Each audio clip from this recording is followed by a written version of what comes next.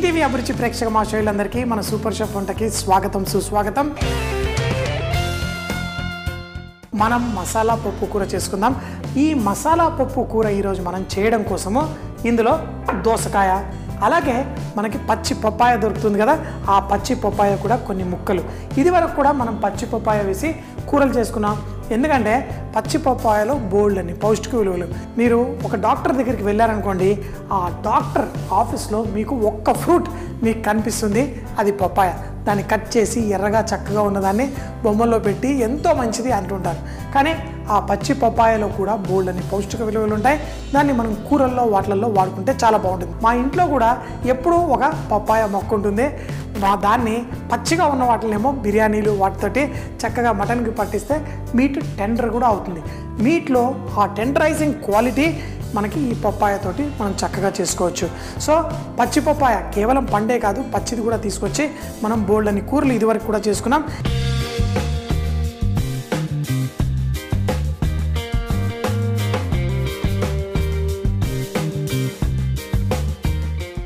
ఈరోజు మనం మసాలా పప్పు కూర చేయడం కోసం పప్పాయ ఇందులో ఉడకాలి.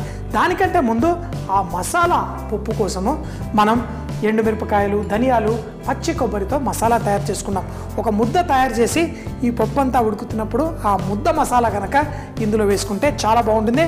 ముందు ఎండుమిరపకాయలు, అలాగే దీంట్లో ధనియాలు, దీంట్లో కొంచెం జీలకర్ర, అలాగే మనం నువ్వులు వేసుకుందాం. కానీ నువ్వులు కొంచెం సేపు అయిన తర్వాత వేసుకుందాం.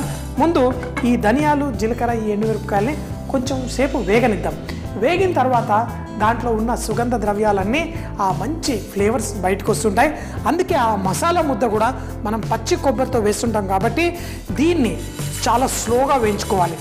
అదే కనుక హోటల్లో అయితే మేము ఈ మసాలాలు తయారు చేసేటప్పుడు కూడా ధనియాలని సపరేట్గా వేయించుకుంటాం, ఎండుమిరపకాయలని సపరేట్గా వేయించి అన్నీ కలిపి చేసుకుంటాం. ఇంట్లో మనం చేసే ఇంత ముద్ద మసాలా కోసం అంత చేయాలంటే కష్టం కదా. ముందు ఎండుమిరపకాయలు వేసుకోండి, ధనియాలు వేసుకోండి, దాంతోపాటు మన జీలకర్ర. తర్వాత ఎప్పుడైతే ఇవి మనకి ఆ మంచి సువాసన వచ్చి ఇక్కడ ఎండుమిరపకాయల పైన కూడా చూడండి లైట్గా వేగి ఆ కొంచెం లైట్గా ఆ రంగు మనకు ఆ సువాసన వచ్చిన తర్వాత దీంట్లో నువ్వులు వేసుకుందాం. ఈ నువ్వులు కూడా మనకు ఆ ముద్ద మసాలాలో మంచి టేస్ట్ అందజేస్తుంది. దీన్ని కూడా లైట్గా వేయించుకుందాం. కానీ మన కొబ్బరి ముక్కలు ఏవైతే ఉంటాయో దాన్ని కూడా ఇందులో వేసుకోండి. కొబ్బరి ముక్కలు వేగాల్సిన అవసరం లేదు, కానీ దీంట్లో కొంచెం సేపు దీంతో పాటు లైట్గా ఇలా వేయించి మనం మిక్సీ జార్లో వేసి ఒక ముద్ద లాంటి పేస్ట్ చేసుకుందాం.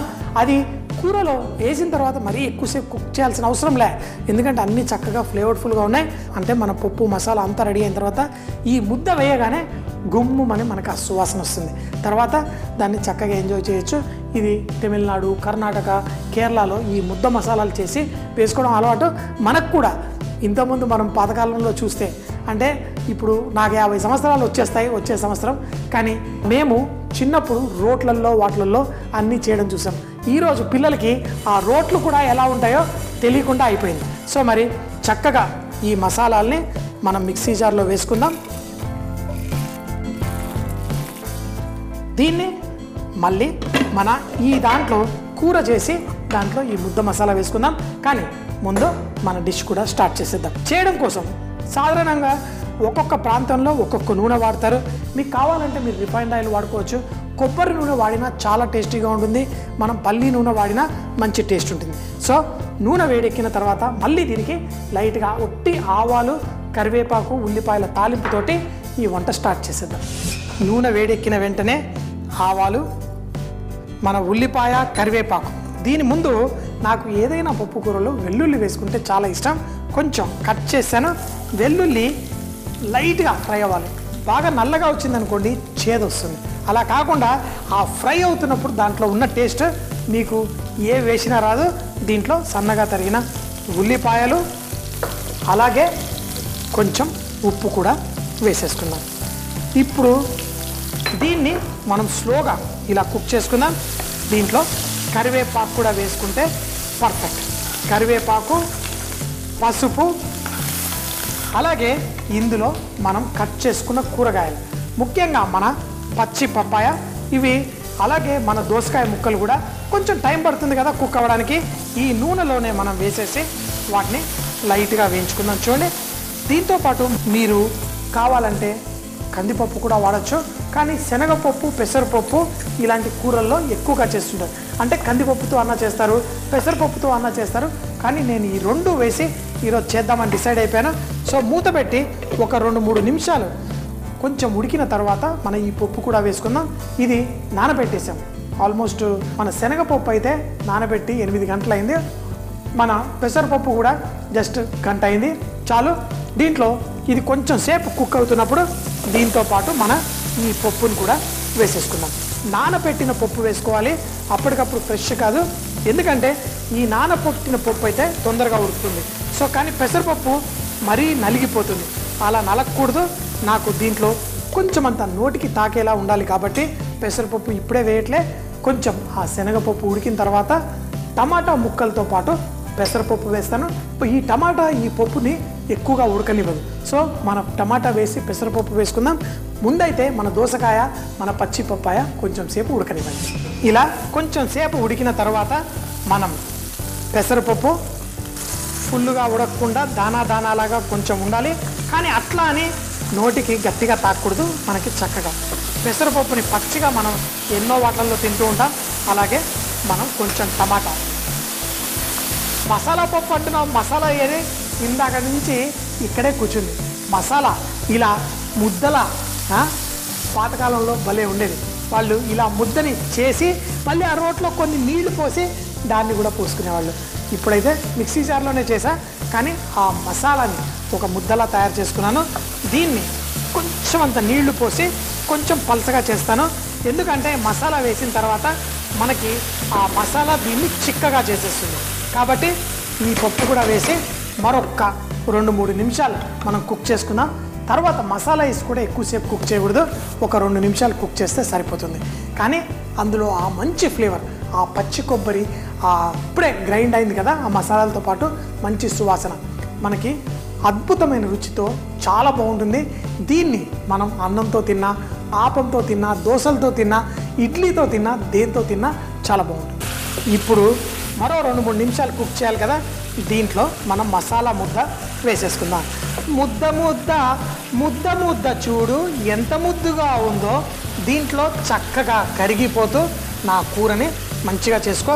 ఏంటి మరి ఇందాక నీళ్లు పోసాను కదా, సరిపోనట్టుంది. ఇంకా కొంచెం వేసి ఈ మసాలా, అంటే ఈ హైదరాబాద్ ప్రాంతంలో మసాలా పప్పు చేస్తారు, అది డ్రైగా చేస్తారు. అంటే అది కూడా మిగిలిపోయిన పప్పు, అంటే ముందు రోజు చేసుకున్న పప్పు మిగిలిపోతే మళ్ళీ కొంచెం అంత నెయ్యి కానీ వేసేసి దాంట్లో కొంచెం అంత మసాలా వేసి ఈ పప్పుని డ్రైగా వేయించుకుంటారు. కానీ ఈ మసాలా పప్పులో మనం ఫ్రెష్గా చేసిన ఈ పేస్ట్ వేసేసి మసాలా పప్పు చేసుకున్నాం. చూడండి ఈ విధంగా చిక్కగా ఆ మసాలాతోటి, కానీ ఇందులో తింటున్నప్పుడు ఆ పప్పు కూడా మనకి తాకుతూ పర్ఫెక్ట్. లాస్ట్లో కొంచెం అంత కొత్తిమీర. అయితే ఒక్కటే ఉప్పు ముందు వేసా, మళ్ళీ చెక్ చేయలే, సరిపోయింది. కానీ కొంచెం అంత వేసేసి కలిపేసుకుందాం. మీరు ఫ్రెష్గా చేసే ఏ వంటల్లో అయినా ఉప్పు కనుక కరెక్ట్గా ఉంటే ఆ రుచి ఆటోమేటిక్గా సూపర్గా ఉంటుంది. మన కూర రెడీ. 1 నిమిషం దాంట్లో ఆ మూత పెట్టేసి దాంట్లో ఫ్లేవర్స్ అన్నీ దాంట్లోనే చక్కగా కలిసిపోయే విధంగా పెట్టేసుకున్నా. స్టవ్ కట్టేస్తాను.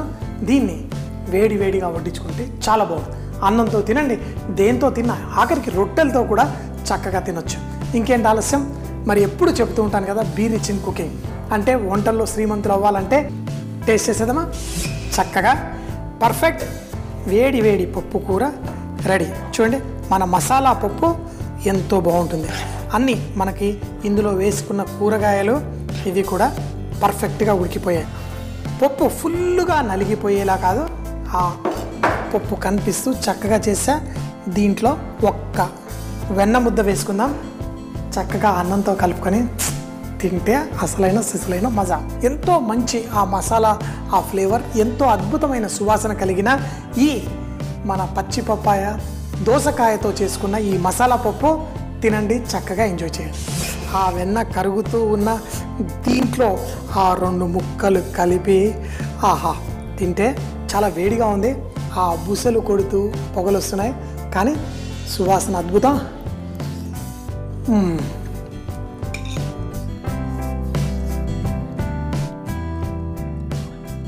మంచిగా ఆ శనగపప్పు పెసరపప్పు తాకుతూ భలే అద్భుతమైన రుచి. మీరు కూడా చేసుకోండి, మన మసాలా పప్పు చక్కగా ఎంజాయ్ చేయండి. దోసకాయ పప్పాయతో మసాలా పప్పు. దీన్ని తయారు చేయడానికి ముందుగా ఒక ప్యాన్ లో ఎండుమిర్చి, ధనియాలు, జీలకర్ర, నువ్వులు, పచ్చి కొబ్బరి చక్కగా వీటన్నిటిని వేయించి మిక్సీ జార్ లో వేసి ముద్ద మసాలా తయారు చేసుకోవాలి. మరొక ప్యాన్ లో నూనె వేసి ఆవాలు, వెల్లుల్లి, ఉల్లిపాయ ముక్కలు, కరివేపాకు, పసుపు వేసి కొంచెం కుక్ అయిన తర్వాత దోసకాయ ముక్కలు అలాగే పచ్చి పప్పాయ ముక్కలు కూడా వేసి నానబెట్టిన శనగపప్పు, పెసరపప్పు కూడా దాంతో పాటు వేసి కుక్ చేసుకోవాలి. టమాటా ముక్కలు కొన్ని నీళ్లు పోసి మరి కొంచెం సేపు చేసిన తర్వాత మనకి ఎప్పుడైతే ముక్కలు సరిగ్గా ఉడికిపోతాయో దాని తర్వాత మనం గ్రైండ్ చేసుకున్న పచ్చి ముద్ద మిశ్రమాన్ని దీంట్లో వేసి కొన్ని నీళ్లు అడ్జస్ట్ చేసుకొని కుక్ చేసుకొని ఈ చక్కటి టేస్టీ దోసకాయ మన పచ్చి పప్పాయ ఈ పప్పు కూరని ఎంజాయ్ చేయవచ్చు. చూసేశారు కదా మరి ఈ రోజు చేసిన స్పెషల్ వంటకం. మళ్ళీ రేపు ఇదే టైం కలుద్దాం. అప్పటిదాకా సీ యూ, బాయ్ బాయ్.